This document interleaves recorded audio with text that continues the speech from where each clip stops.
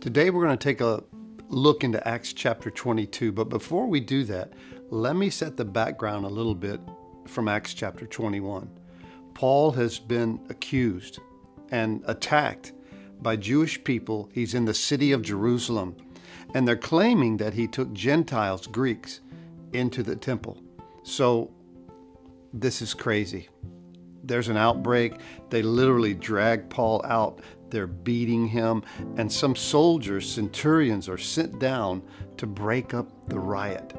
And they're taking Paul up these stairs to question him, and that's when chapter 22 begins. And the Apostle Paul, who's been sent to the Gentiles, has always wanted to share with his people, the Jews. So he's got this captive audience, so to speak, watching him being taken away. And he asks the soldier, "Can I speak to these people?" And they agree.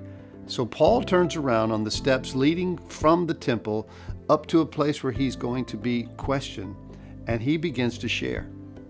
And he shares his whole testimony.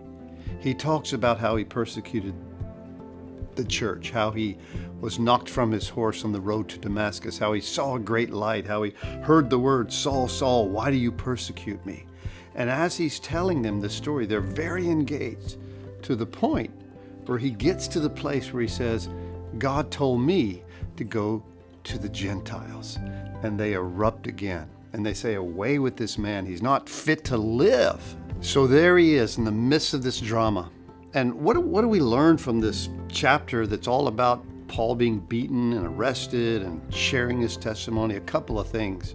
One, Paul was faithful. Two, Paul was courageous. Three, Paul was willing to even suffer for Christ by sharing his own testimony. And here's the thing. You and I, we need to be faithful. We need to be courageous. And all of us, you, me, everyone who's a believer has a testimony. Don't be afraid to share it. Don't be afraid to tell the truth about what Christ has done in you and for you. Paul certainly wasn't. And this is given to us as an example of those who are willing to stand up for their faith.